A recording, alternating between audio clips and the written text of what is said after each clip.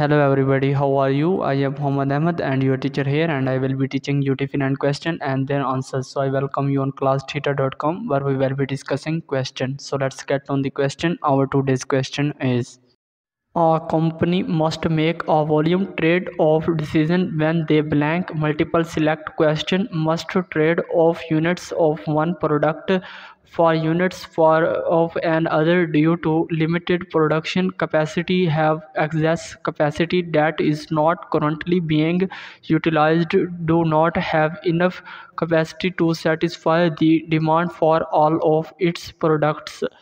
The correct answer of the question: a company must make a volume trade-off decision when they have limited production capacity. So that's the correct answer of the question. If you have any question, just leave a comment. I will be answering you as soon as I can. Thank you very much for watching the video. Please don't forget to like, share and subscribe our channel. Until next question, bye bye.